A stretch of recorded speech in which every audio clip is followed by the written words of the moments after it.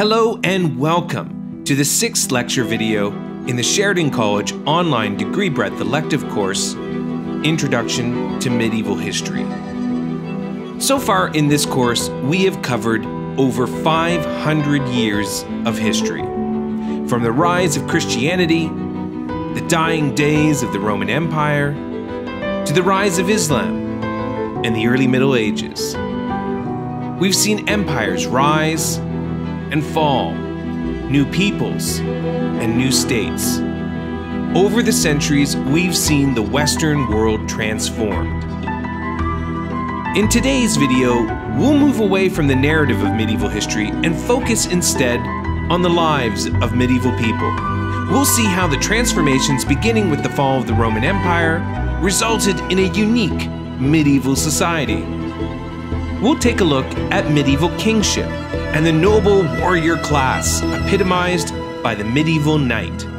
We'll examine the concept of feudalism, a controversial and complex term for historians that is often misunderstood. We'll also examine the lives of medieval peasants and the institution of serfdom. In short, today, we'll try to understand what it was like to be alive in the Middle Ages. All that today in Introduction to Medieval History.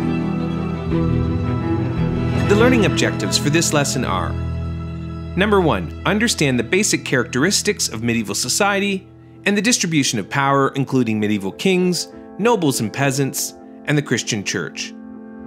Number 2, recognize the historiographical debate and problematic use of the term feudalism.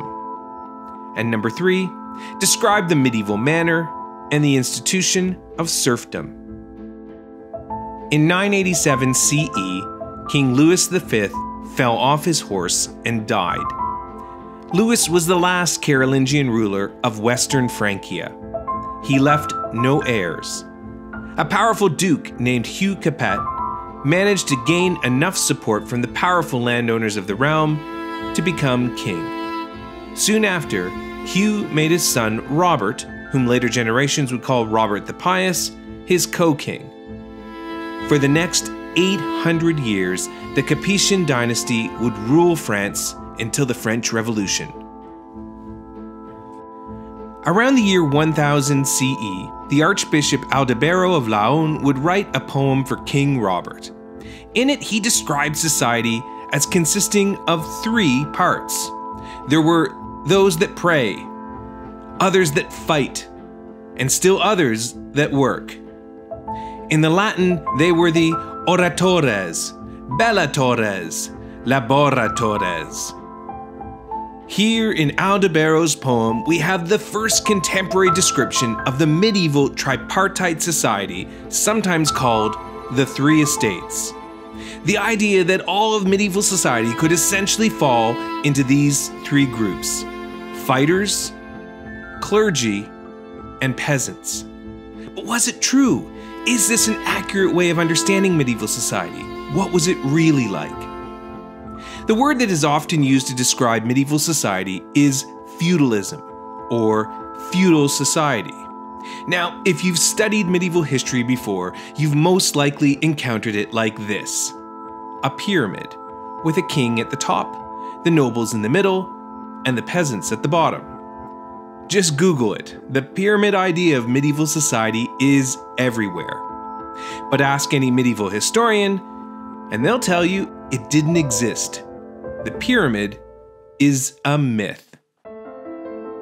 Feudalism, or as some historians call it, the F word. The term was first used in the 17th and 18th centuries when Europeans looking into the past were trying to describe the complex structure of society and power arrangements that had existed throughout the Middle Ages. The term comes from the Latin word feudum, a word which means fief, a parcel of land given to another warrior or noble. The recipient of a fief was called a vassal, and the giver of one was called a lord.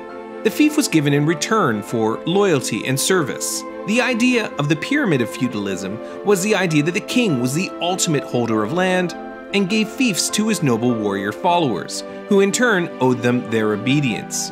The fief, therefore, was a relationship between nobles, And indeed, when modern historians do use the term feudal or feudalism, they are generally only referring to the nobles, to the fighters. The lowest classes, the peasants, were governed by a completely different set of customs that I'll cover later in the video. However, even when we are just looking at nobles, when you really examine the Middle Ages, there is really nowhere and no time when this pyramid perfectly existed. In fact, the whole term, feudalism, a term which would have been foreign to any medieval person, is something that historians have increasingly been uncomfortable using at all. Since the mid-1970s, with the publication of historian Elizabeth Brown's article in the American Historical Review, The Tyranny of a Construct, many historians have begun to question the use of the term. Central to the problem is that the term feudalism implies a formal structure when in reality there was none. The society that emerged from the Middle Ages was organic, ever-changing, and far more messy and complex than a pyramid could ever indicate. If you've ever watched the HBO fantasy TV show Game of Thrones or read the books, you may have a closer idea to what it was actually like in the Middle Ages. And I don't mean the dragons. I mean the noble families and their alliances, where the title of a king is meaningless without power, without the support of others, where the local powerful noble families held complete control over their own lands, and where power belongs to those who can wield it. Indeed, one of the central truths of the Middle Ages is that kings were actually very weak. The idea that they could enforce their laws everywhere was ludicrous. Power was local. Laws were local. Courts were controlled by the local noble or warlord. This was the reality of the Middle Ages. When the Roman Empire fell in the West, one of the major consequences was the absence of a central power. There was no central government enforcing the law. There was no central court system you could appeal to. The only power that mattered was whoever was the toughest, meanest warlord around. Someone who could protect the local inhabitants. Someone who could render justice for the local community. Power in the early Middle Ages increasingly became local. Now, there were moments after the fall of Rome when, for a brief time, a semblance of a central power re-emerged. But these were the exception rather than the rule. In Francia, the Merovingians, followed by the Carolingians, to a degree would exert some power across their land. However, even the great Emperor Charlemagne had to rely on the support of powerful Frankish warrior families. His army was not a standing army, not a permanent army. It was a temporary assembly made up of these powerful warrior families from across Francia. Charlemagne's strength relied on whether these warriors would come when he called them. And so, to secure their loyalty, he ceded much of his power to local warlords. He gave them land, called feudums or fiefs. The land was meant to support them being warriors, to give them revenue. The most important instrument of war in the Middle Ages was the mounted warrior, something which had marked the Franks from the beginning as a force to be reckoned with. Over time, Frankish cavalry became more sophisticated, armor became more extensive, horses became bigger. The time to train expanded to years. The medieval knight has become one of the most widely recognized images of the Middle Ages, and it is so for a reason. The knight was a fierce instrument of war, and the fief in part supported it. Well, not all knights had their own fief. They were all at least associated with another warrior who had one. The income required to support the equipment and training of a knight was not cheap. The fief, therefore, was the backbone of the medieval military class. On their fiefs, they could exact their own taxes. They could oppress the peasants as they saw fit. Charlemagne granted titles to some, comes, the Latin word for counts. They were the local rulers and administrators of areas called counties. That's what the word county means, a land ruled by a count. Later, Frankish kings would appoint men to oversee the defense of the borderlands called marches, and these positions were the marquis. All of these governmental appointments over time became hereditary, passing from father to son with the lands as their hereditary birthright. The titles became completely separated from their original meaning. During the Middle Ages, there was no formal hierarchy of titles. Titles were simply attached to hereditary lands.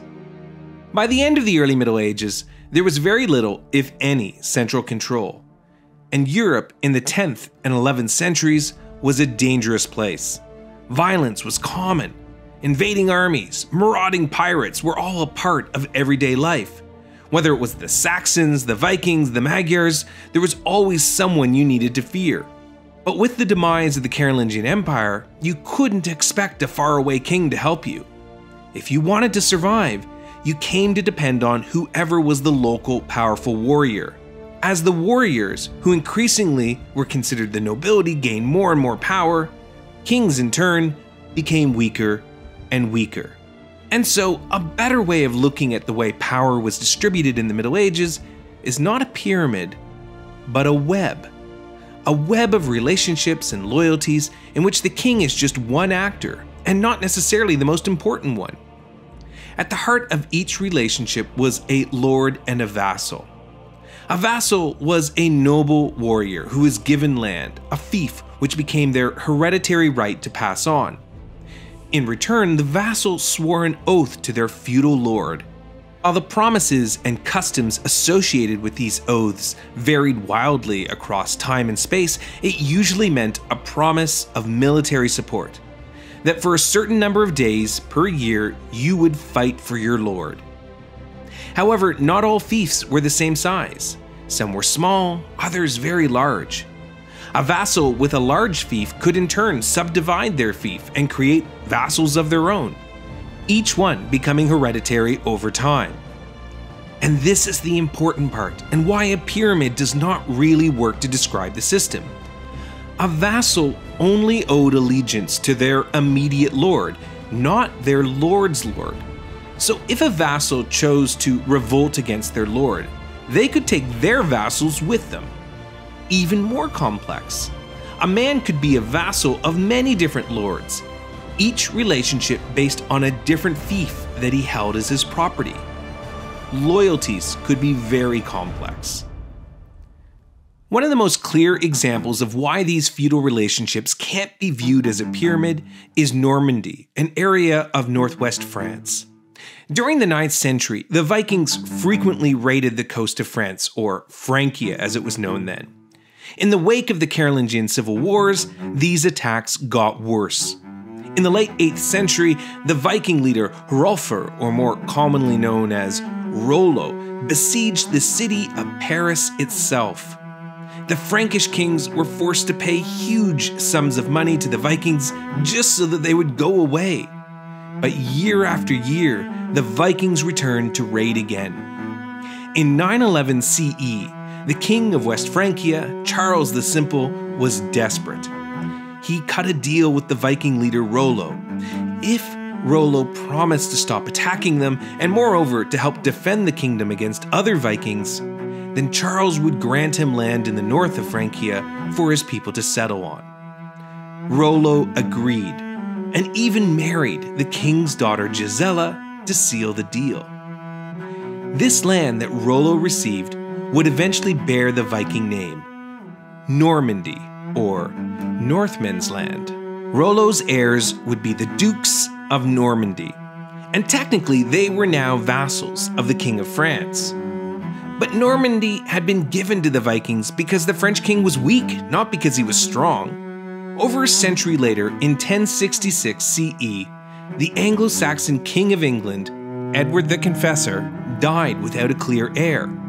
The Duke of Normandy, William I, descendant of Rollo, decided to take advantage of the situation and cross the English Channel with his army.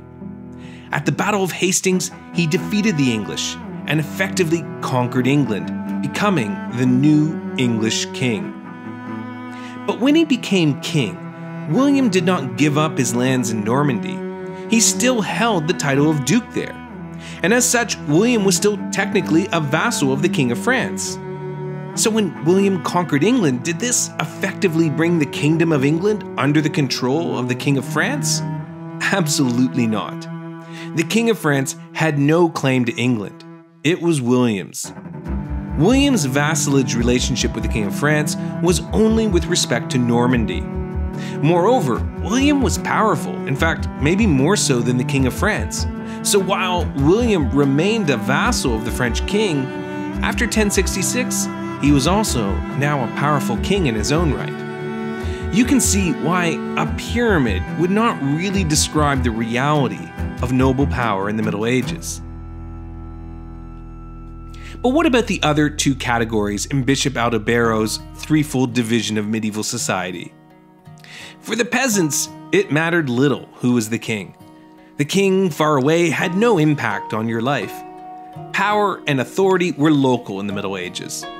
The most important authority in a peasant's life was their lord, usually a noble upon whose fief they lived and farmed.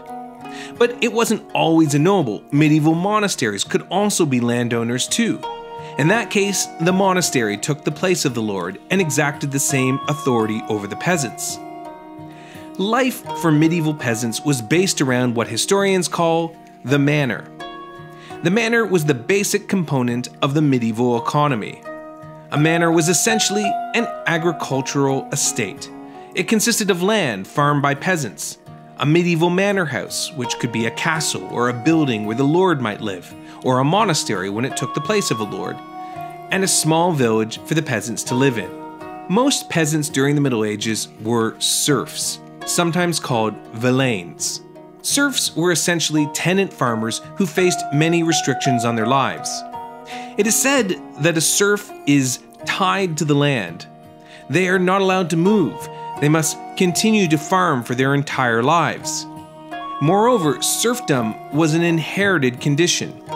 If your parents were serfs, then you would be too, and your children one day as well. Most historians believe that serfdom arose in Europe as a natural evolution from slavery, which had been the bedrock of the old Roman Empire. However, while there are some similarities between serfdom and slavery, there are also some very important differences too. A slave does not own their own body.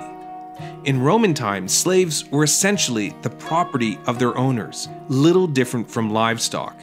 They had no rights whatsoever. A serf, on the other hand, is not owned by their lord, but rather they are under what might be thought of as a forced contractual obligation. A serf had to work a certain number of days per year, farming the lord's land, called the demesnes. There were also other obligations too.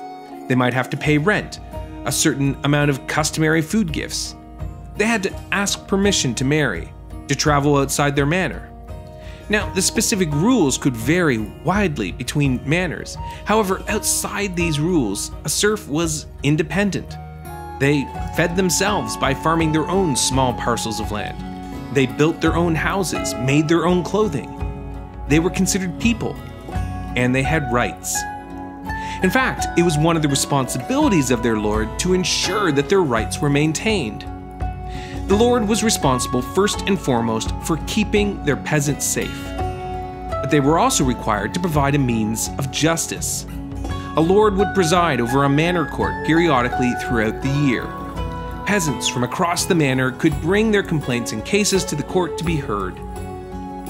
Often the manor court would also have a jury, which was made up of the elder peasant men of the manor. If you were upset that your neighbor was stealing your onions or letting his cow eat your flowers, then off to the manor court you would go. In fact, surviving manor court records are some of the best sources available to historians to try to understand the lives of medieval peasants. The fundamental deciding factor in most cases at the manor court was custom. What was the custom of that manor? Customs were unwritten sets of rules and precedents which extended back hundreds of years. However, the variations of rules and expectations for peasants were as varied as the feudal relationships of their lords. Every manor was different. The third division of medieval society in Europe was the Christian Church. Here too, the reality that existed in the Middle Ages was far more complex than most contemporary depictions would allow. The church existed alongside the secular world. Nearly every village would have a small church and a parish priest. Monasteries were extremely common across the medieval landscape, and over time became important landowners too. Entering into the church for a career was really only an option that was open to the nobility. Most monasteries, for example, required a sizable donation from your family if you wanted to become a monk or nun. Most often, these positions were for the younger children of noble families who were not going to inherit the family lands. A career in the church was an attractive alternative. Life in the church offered some attractions. It could be a comfortable life. Members of the clergy were some of the few people in medieval society that became literate, that could read and write. During the Middle Ages, very few people could read and write. In fact, most kings were illiterate. But a monk or a nun could expect to receive an education. However, the standards of education were often very low. Parish priests, for example, were usually just barely literate, memorizing the prayers and services that they would need to conduct and knowing little else. Often the structure of the church is depicted as a pyramid too, with the Pope at the top, bishops in the middle, and priests at the bottom. However, although the medieval church had a more structured hierarchy than feudal society, it was not so clear-cut. First of all, popes did not have nearly as much power as you might think. Outside of Rome, the greatest power a pope had was influence.